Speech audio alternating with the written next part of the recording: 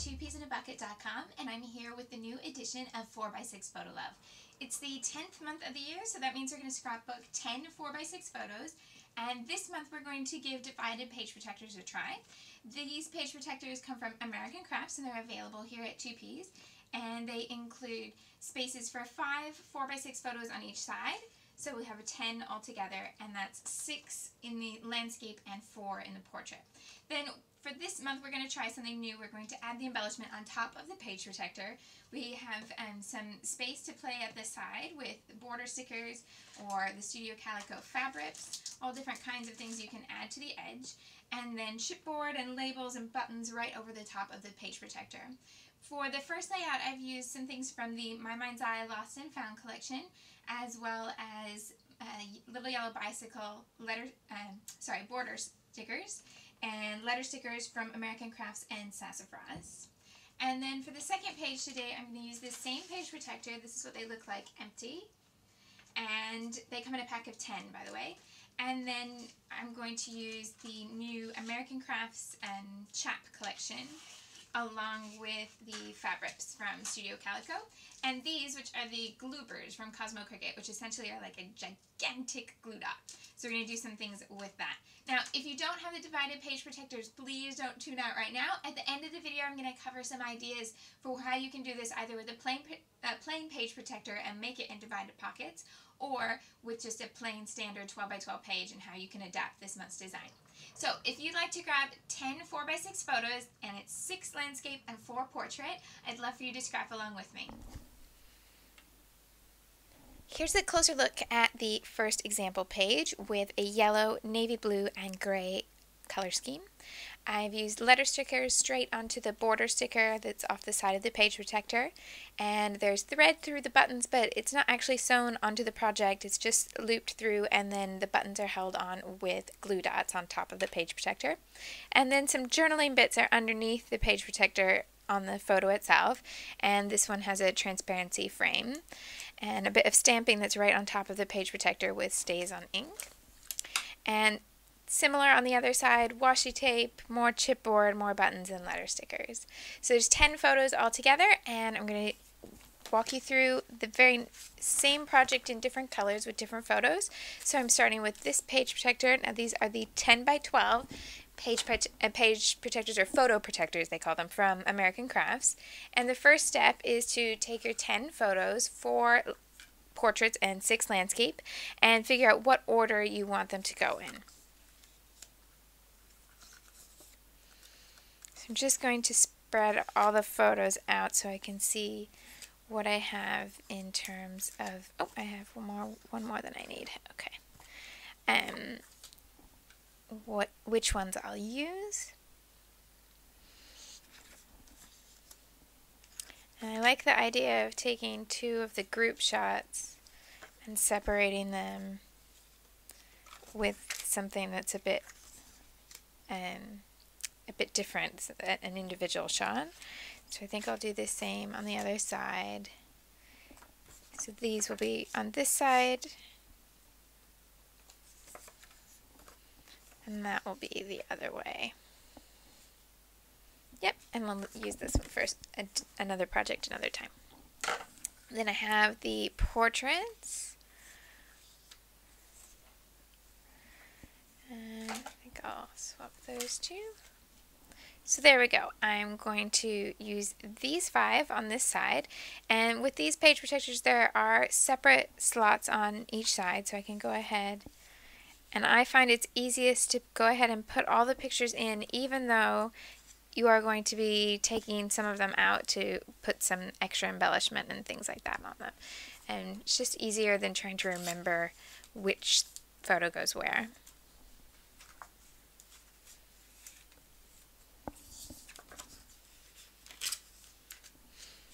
And then I'll turn it over and add the pictures on this side. So that's the big photo placement job done. Very different than working on a paper background, but we'll go ahead and start. And now we're going to add things on top. I'm going to start by utilizing this extra space. This is a 10 by 12 page protector, so I know that when this goes in my album, it's going to be 2 inches shorter than all the other layouts, or all the other 12 by 12 layouts. And we can add things to go over the edge. On the other page, I used some fabric border stickers like these, but in a slightly different color from the same pack. So you can use something with a trimmed edge like that. You just want to make sure that it lines up when they're placed back to back.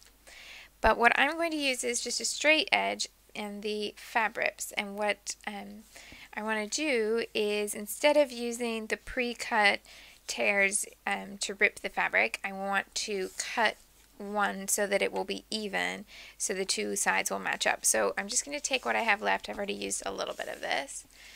I'm going to take what I have left and crease in the center, so I know those two sides are going to match up. And then I just cut a little bit, and then this is how fabrics work. They rip, and they rip in a nice straight line.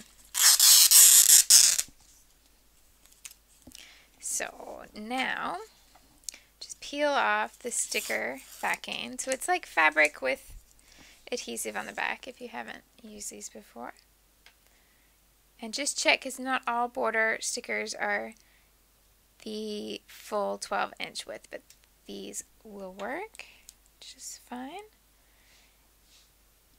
And attach that along the edge, and then turn it over and match it up with the other side.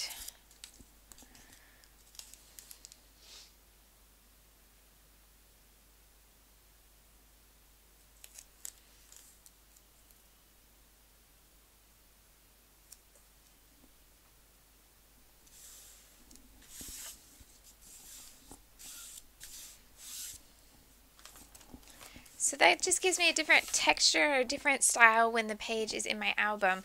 It's very tactile because of the fabric finish to this piece. So just something a little different in the album, and I like adding different things that can mix that up a bit. It also gives me a good place for a title. But then what I'm going to do is start looking at the photos and look for placement, good places to put embellishment. So for example, in this picture, I'm not going to obscure anything by adding anything to this part of the photo where everything is just concrete, because the subject is over here. And I could probably get away with overlapping the photo in this corner because there's not much there, and possibly right here in this corner. These two photos, really, there's not a lot of room to add anything because the subject takes up most of the picture. And on this side, I've got a little window up here as well, and possibly something either side of this gentleman, but I do quite like this photo on its own, so I may not add anything there. Perhaps use this little window here.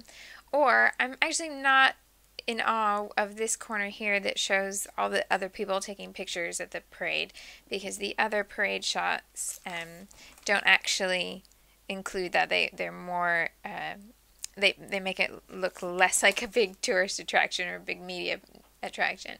So perhaps I will just cover up these people. We'll see how we go with the embellishment. So the next thing I'm going to add is my title, and I'm going to find a place for the journaling. For the title lettering, I'm going to use a mix of just plain letter stickers. These are yellow stickers from Sassafras, and some glittery thickers. This is the Eclair alphabet from Garden Cafe. And I'm going to start by I'm going to start the title and work backwards because I want it to end at the bottom of the page.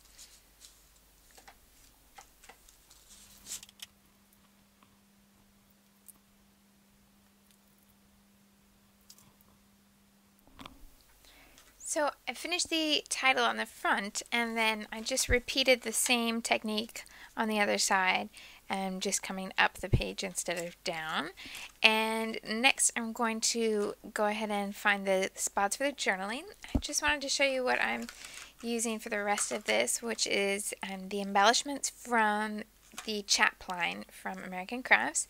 And I mean, with a name like Chap, it is quite a masculine line, but I don't think it's necessarily just for scrapbooking boys, because the colors are, they're not overtly feminine certainly, but it's not like motorbikes and stereotypical skateboards and this stuff that's on a lot of the boy lines. So it's mostly a bit more general than that.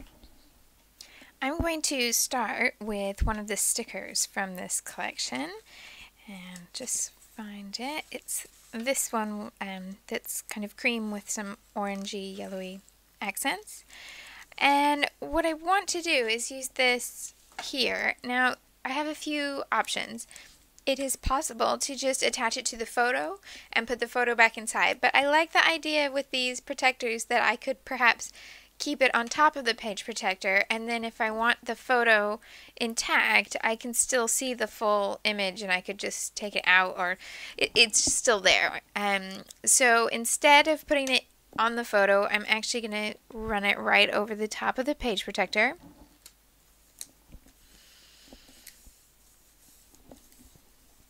And then I'll add my journaling and a little bit of embellishment here too. I'm going to use one of these chipboard frames. And I like the color on this one, but it's a bit too big. So perhaps this smaller one instead, and then I can put something a bit more colorful inside the frame. And for that something more colorful, I've used the orange fabrics from Studio Calico and the giant glue dot, the Gloopers from Cosmo Cricut, and I've just ripped a strip and then rolled it around, folded it in on itself and smushed it down. That's a very technical term, but smushed it down to the glue dot, and then added a brad in the middle. The brad doesn't go through the page protector, it's just stuck into the glue dot, and then the glue dot is stuck right inside that chipboard frame, and it will hold on the outside of the page protector without any problem. I'm almost finished at this point. I've added the date and I just wrote it straight on the transparency and let it dry and then put it back in the page protector. And I've added another bit of the fabric in orange with the brad on top. And there wasn't particularly another chipboard frame or sticker that was just the right size, so I went to one of the Chap papers and just added a punched shape, and that covers up everything that I wanted to cover there and gives me a bit of embellishment on this side. So the photographer man is under there, and the transparency frame had these lovely words and swirls, but also had a typewriter, which I like typewriters, but they don't particularly go with this page. So everything ends up happy there. And then there's just one little last thing I want to do to finish it off, and that's a little bit of stamping right over the top of the page protector along with the washi tape. So what I'm going to do is just tear off little lengths of the tape, and I don't want to end up stamping where there's something attached on the other side, so I'll start over here. I said I had this little window up here, so I can add a bit of tape there. This particular tape is the mixed tape from the Amy Tangerine collection, but Two Piece has loads and loads of different washi tape patterns and colors now. So you can find all different kinds, and they all work the same way. It's just a really lightweight tape that doesn't, it sticks where it's placed, but it doesn't, you can move it about for a little bit until you're happy with it. So it works out quite well. And I'll just add a little bit here, I think, underneath there. I'll need some more adhesive on that part. Okay. And then I'm just going to use a stamp and StazOn ink to stamp right on top of the page protector. I'm using this doily stamp from the Amy Tangerine collection again.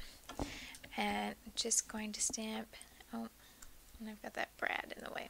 Hold on, let me do the one on the other side first. So I'm going to stamp right over the tape and the page protector and peel it off. And let me just figure out where I need to. If you have something dimensional like that on your layout, you just have to move the stamp on the block so that the block won't hit the thing that's up off the page. So I just want to stamp right over the join there. There we go.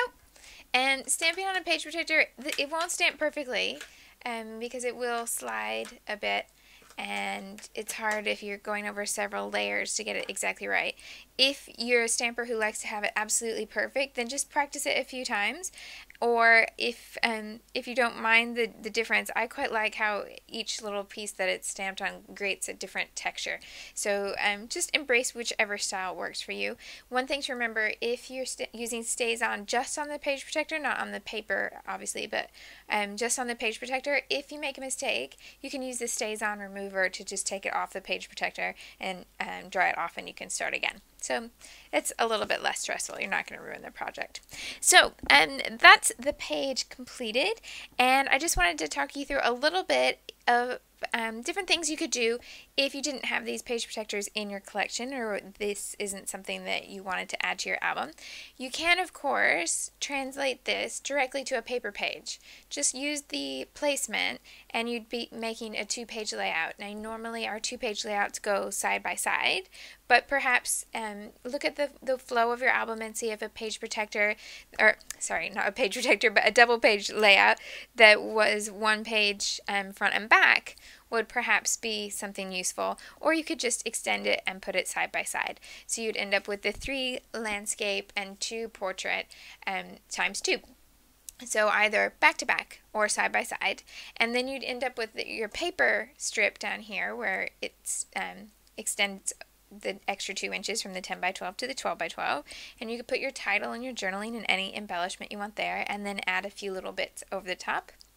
If you like the idea of the divided page protectors but you're not so sure on getting a whole pack of 10, why don't you start with a plain page protector and then divide it up.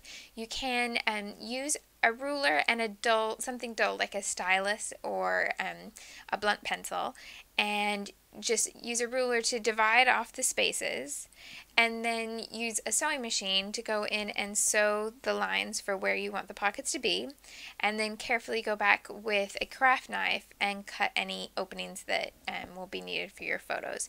So you can customize this. I don't want you to think that you can't participate this month if you don't have this page protector. That's not the case at all, but in case you haven't given them a try, I really wanted to introduce you to this idea. They also do divided page protectors that are in the store that are all landscape or all portrait with 6 on a 12 by 12. So just a few different things that you could take. For the number of photos that you're scrapping this month, this is probably the quickest layout that we've done. So I hope that you will join me this month and upload your project to 2 Peas in a Bucket, and I'll see you on the 30th of November with 11 photos on our layout.